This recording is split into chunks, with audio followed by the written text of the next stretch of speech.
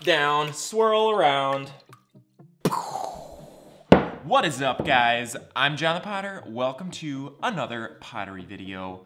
So good to have you in the studio today.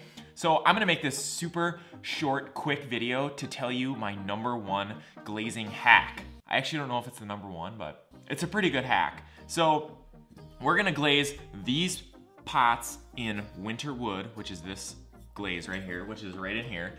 What the hack is a way that you don't have to wax the bottom. So I hate using wax on the bottom, right?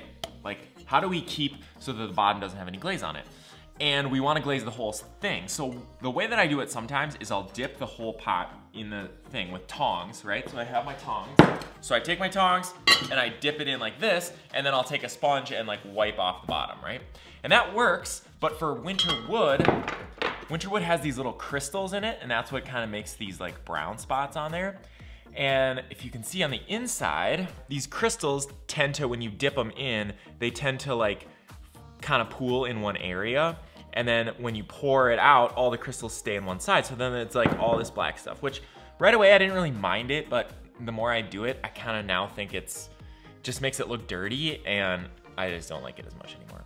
So we're gonna use this technique where instead of pouring it or dipping it, we're actually gonna dip from this way.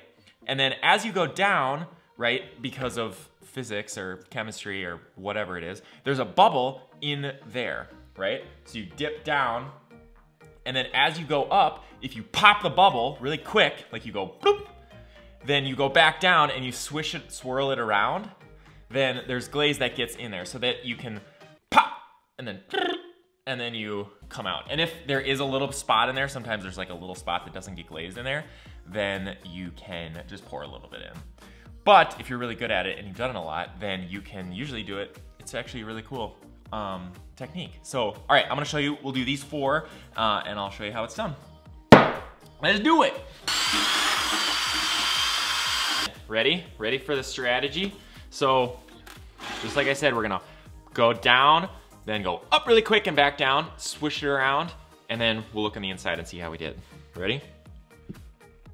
So we go down as far as we want.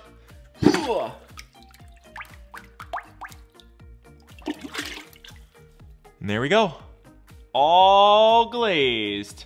So I should have kept it down a little bit longer, but I'll do a second one just to prove to you that it wasn't a fluke. #2.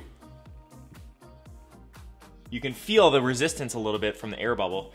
Up, down, swirl around. Did it again. Boop. This does take a little bit of time to get used to this. I mean, I remember the first time I did this, I was like, this is stupid, I can't do it. I'll show you like, so basically you're going down and then you go up quick, bring the mug right up above the surface, then go down really quick, and then swirl it around on the inside. So see, right, this is a perfect example. So right now, we missed just a little tiny spot. See that right there? So then I just have some ready, so we'll just pour it in and then pour it out. And then we got it all.